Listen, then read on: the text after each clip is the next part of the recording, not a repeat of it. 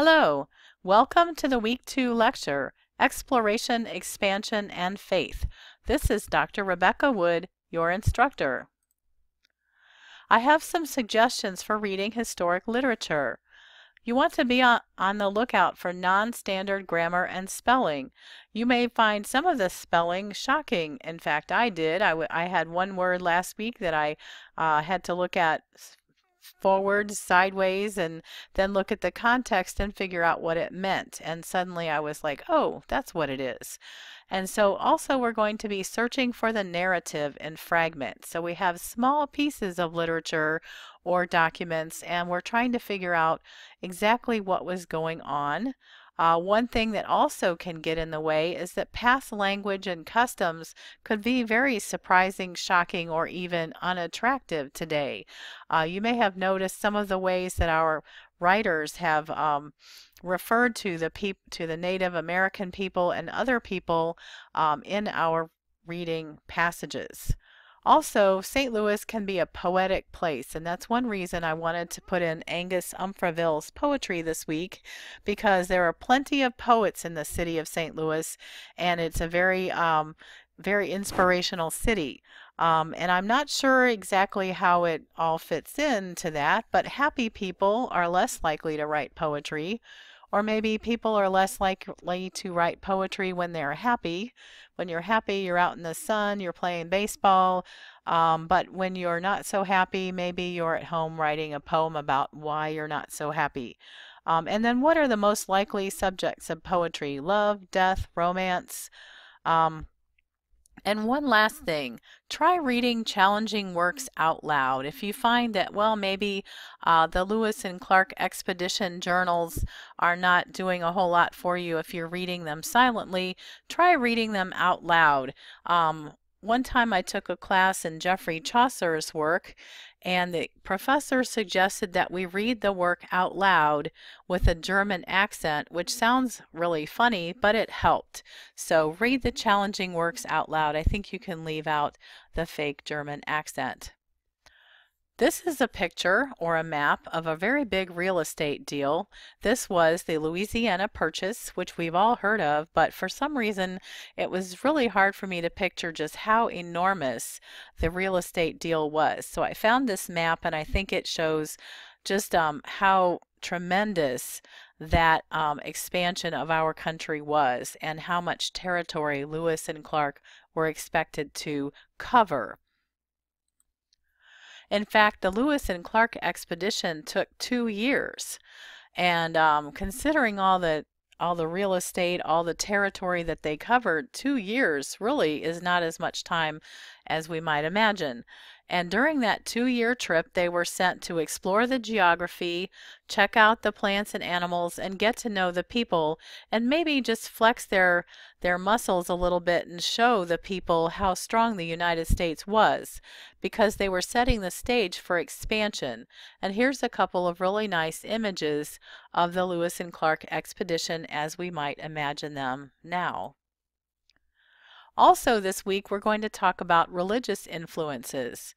In fact, we started talking about them last week with Father Jacques Marquette and his reading or his writing that we looked at last week. And then there's been a Jesuit influence throughout St. Louis, including our own St. Louis University, which is celebrating its bicentennial this year. So this is a really good year to talk about the religious influence on the history of St. Louis. And also this week we have readings from St. Rose Philippine Duchesne, and she arrived in the United States actually 200 years ago this year as well. And she established schools including in St. Charles and Florissant, and there's a school named for her, the Villa Duchesne School in St. Louis as well. And she had many challenges and struggles of life in the new land.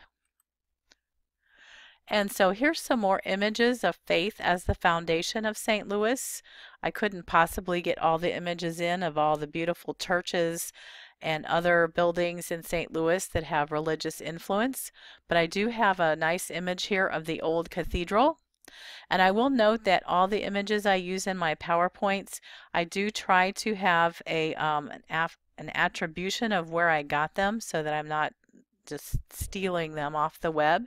And then if I don't have an attribution, this picture here is a picture that I took, and so that does not have a little credit caption on it. And this is the Cathedral Basilica of St. Louis. The Cathedral Basilica of St. Louis has a tremendous collection of mosaics, many of them all over the ceilings and walls, and there's even a mosaics museum there. So if you have some time and you would like to see some of the beautiful buildings in St. Louis, these are two that you could put on your list. Also, St. Louis University has tremendous Jesuit history, and here's one of our fabulous buildings, the Bishop DuBourg Hall, and I put Bishop in parentheses because it's actually just called DuBourg Hall, and it's a beautiful building. It has fabulous wood floors and staircases, and it's just a wonderful, wonderful building. And also St. Francis Xavier College Church, and that's a gorgeous building, and it's right on the corner, and you may have driven past it, and it's definitely worth finding a parking place and going in and seeing the building if you can. Also, this week we're going to be talking about Angus Umfraville, who was the author of the first published book of poetry west of the Mississippi River. He was, at one point before he wrote this book, he was commissioned to write a poem about the siege of Baltimore, which inspired Francis Scott Key to write the national anthem. And then, Angus Umfraville was only 23 years old when he came to St. Louis and published his book, and then afterwards he went somewhere else. So he was just passing through, but while he was here, he published the first book of poetry west of the Mississippi River. And as we are looking at Angus Umfraville's poetry, here are some tips.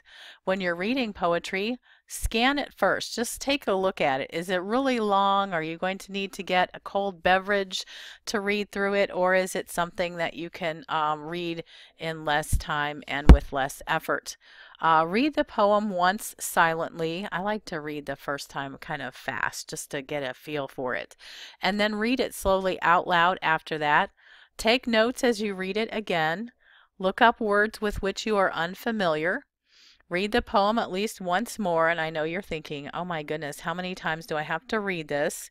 If you find the poem's a little easier to understand, or if you can't stand it anymore, just read it several times. Think about what's the poem's theme or main idea.